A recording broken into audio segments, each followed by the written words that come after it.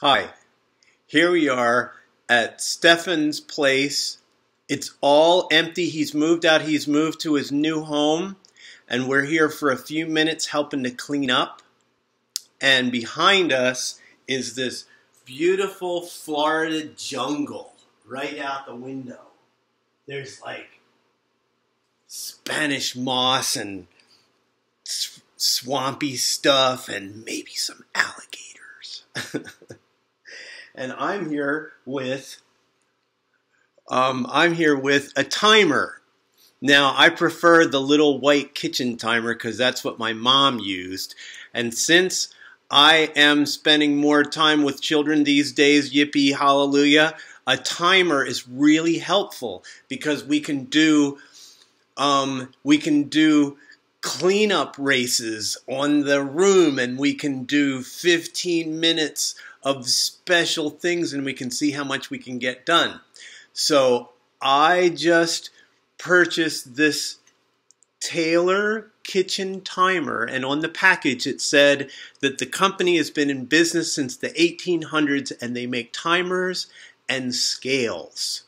So they're a precision measurement company. And in some ways, remember, it is appointed unto human beings once to live, and then a measurement and evaluation.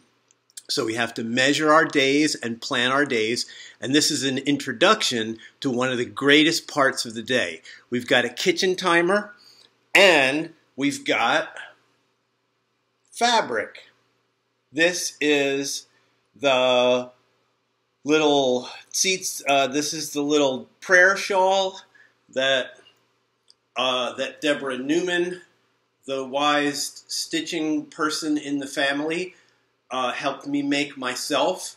I have a goal to purchase fabric and to make 15 of these to travel with, so that wherever we go, everybody's got a piece of fabric. And some people might say, oh, that's silly, and that's religious, and that's legalistic, and you know what? Check this out. Check this out. My friend, Jesus of Nazareth, right? His blood, Jesus of Nazareth, 100% man. The light's really funny here. 100% man, 100% God. You can't take the God out of Jesus. You can't take the man out of Jesus. My friend Jesus of Nazareth, his blood. See, they've been taking blood out of me to clean it up. My friend Jesus, his blood poured out on the earth on a certain strange day. And when he was crucified, there was a piece of fabric that's 5 stories tall, 6 inches wide, and 6 inches thick, and 48 feet wide. The veil of the temple was torn from the top to the bottom. So we're actually going to get into a time of 15 minutes of enjoying our surprise language. And I'm going to make a second video after this introduction just for people to join in with, because that is a practice for kids and parents and everybody. We have been given a new way to worship 2,000 years ago. The surprise language was hidden from me for 35 years. And if you have a problem with how excited I am about this, well then go away. If you think that you have to talk with the surprise language only if there's interpretation, you're out of context, because that's talking about when there's a formal meeting and there's, new people and et cetera, and when you're trying to actually listen to the Holy Spirit. Being in the surprise language and enjoying the Holy Spirit is like the greatest form of meditation, joy, yippee thing that you can possibly have. So get yourself a timer. Get yourself a timer. Get yourself a piece of fabric. And as we're heading in, if you're a male human being, remember that if you were going into the temple,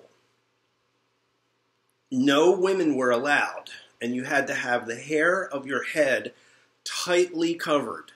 The hair of your head could not be seen when you were in the temple, or if you're teaching or working or studying or reading the Bible out loud or praying or prophesying.